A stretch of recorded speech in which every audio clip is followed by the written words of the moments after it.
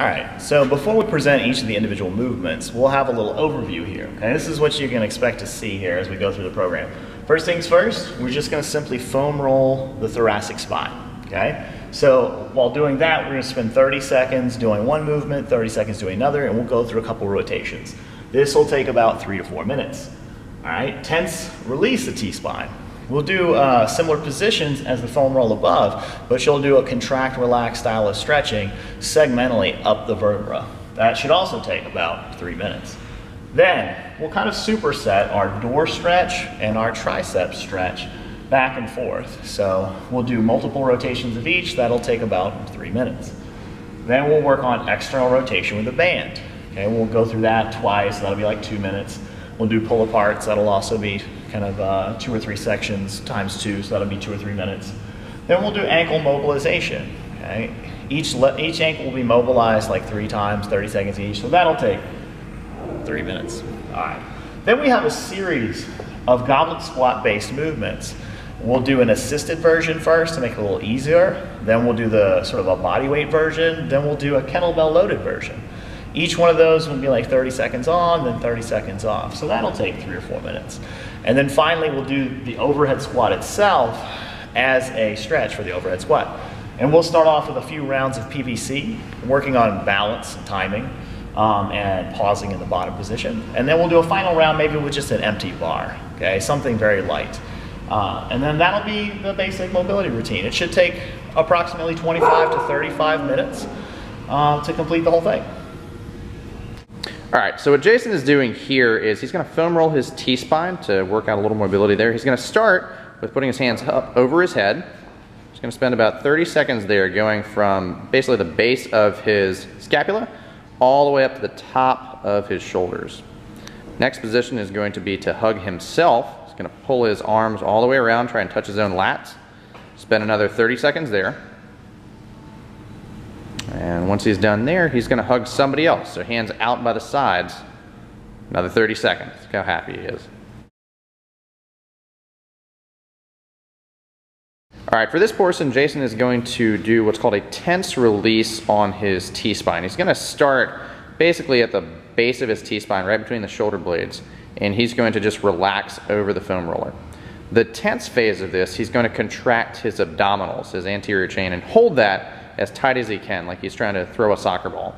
Squeeze that for about 10 seconds, and then just relax and let himself kind of drift over the foam roller. And you can see, as he releases, he actually gets a little bit more room there. He's going to tense up again.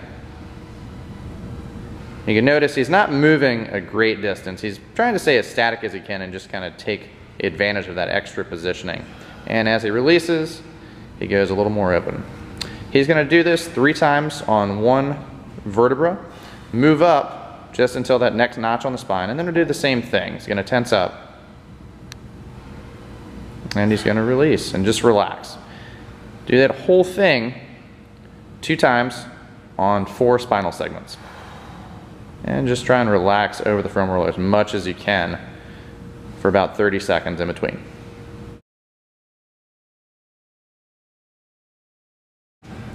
The next movements are meant to be performed as a superset. Jason's going to start with the door stretch. His right arm is at a 90-degree angle with his elbow bent, parallel to the beam. He's going to push his chest forward until he feels a slight stretch in his right pectoral. He's keeping his shoulders and his feet squared with each other, not rotating, and just easing into that stretch. He's going to hold that for 30 seconds. Then he'll do it on the other arm. Once he's done there, he's going to mosey on over,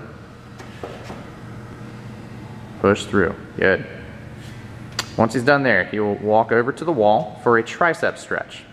He's going to keep his feet relatively square, get that tricep up by his ear with his elbow bent, and he's going to push in, trying to get a stretch out of his tricep and his lat there. He's going to hold that for 30 seconds. And then switch arms and do it on the other side. We're going to repeat this whole circuit 3 times. So that's 30 seconds on each pectoral, 30 seconds each tricep, and repeat. So for this next phase, Jason's going to take one of the light bands that we have, a red one. He's going to take his hands out about as wide as they can go. and he's going to do band pull-aparts here. He's going to start by retracting his scapula, pulling his shoulder blades in his back pockets basically, pull them back and down. Maintaining that positioning, he's going to squeeze them together as he pulls the band apart with a slight contraction and hold at the back. He's going to start with his hands parallel to the floor for 30 seconds. He's going to move them clockwise so that they're diagonal there and perform the same movement for 30 seconds. Again, the main focus here is maintaining scapular retraction and depression. And then once he's done for 30 seconds there, he'll go the opposite. Form another set of 30 seconds. Again, contract and squeeze. Focus on keeping that posture up and shoulder blades back. For this next movement, external rotations, Jason is going to loop the band through itself so that it's supported against the support or against the frame here. Once again, he's going to fix his posture, shoulder blades back and down. He's going to start with one arm bent at 90. He's going to keep his elbow tight to the body and rotate out as far as he can go, which is probably going to be around 45 degrees. He's going to do 30 seconds here. Go as fast as you need to on the way back or on the way out, but move slowly on the way back to neutral. Once he's done with that, he'll just switch sides and repeat.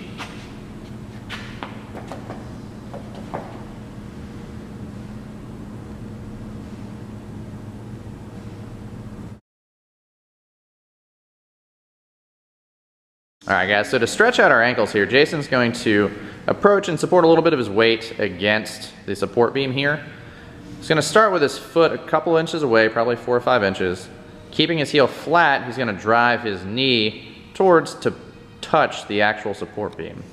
If we get a little closer here, you can see we're allowing that knee to track out in front of his toe. You want to find a distance where it's difficult to touch your knee to the bar, possibly impossible, but darn close. And then you want to work moving towards the bar for 30 seconds. If you do so, you'll probably find that eventually you'll start touching the bar, and you can always just scoot out a little more. 30 seconds on one ankle, 30 seconds on the other. Repeat 3 times. So a lot of ankle mobility.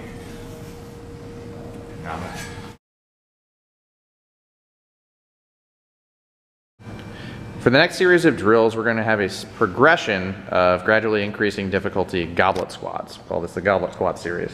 To start, Jason's going to take one of our assistance bands. We recommend roughly 50% of body weight. Loop it low. You can see he's going to step into it and basically load it, kind of like putting on a belt right above the glutes there until he squats. So once he's in this position, he's going to assume basically a goblet squat stance or kind of front squat, and go ahead and drop down to the bottom. Once he's here, this is going to take a little bit of body weight off, allow him to really play around with his positioning. With this, we want to shoot for feeling a position where we can drop into full depth, basically ass to ankles. Keep the knees tracking out and keep your weight on your heels. He's going to spend about 30 seconds here. Once he's done there, he's going to stand back up, step out of the band, oh my, and then perform the same thing with body weight. Again, our goal here is focusing on depth, range of motion. If we need to, we can use a little assistance down in the bottom, holding on to the bar. Notice he's kind of rocking back and forth, trying to figure out his positioning, loosen up his ankles a little bit. Again, with a good overhead squat, we're looking for that tall vertical torso and ability to sit your hips basically right down to the back of your calves, allowing your knees to track out. If your calves are tight, if your ankles are tight, it's not going to happen. So spend some time here trying to open those up as well. All right, so for the final phase of the goblet squat, we're going to actually use a kettlebell. Go with something light and conservative here, guys. This is all about mobility and just slightly loading the movement. So Jason, 210-pound guy, back squats well over 400, is only using a 16-kilogram kettlebell. Take that as a point of reference. Once again, we're dropping into full depth here, chest up nice and tall, letting those knees track out over the ankles, a little spinal mobility, and just working on getting down and low. Spend about 30 seconds there.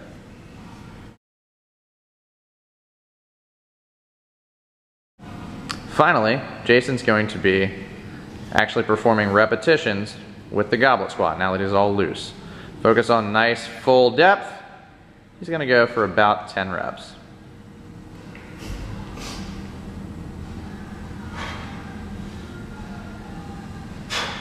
Perfect.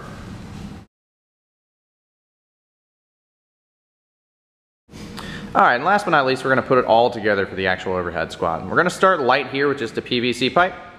Oh boy, getting crazy. So he's got the bar fixed out over his head. Elbows staying locked, keeping our active shoulders here, and he's gonna assume that same stance we just worked on with the goblet squat stretches. He's gonna spend a count 2 beats down, again, controlling that descent, 1 beat at the bottom, 1 beat back up. We're gonna do this for 30 seconds on, 30 seconds off. So aim for about 5 to 8 repetitions in that 30-minute window.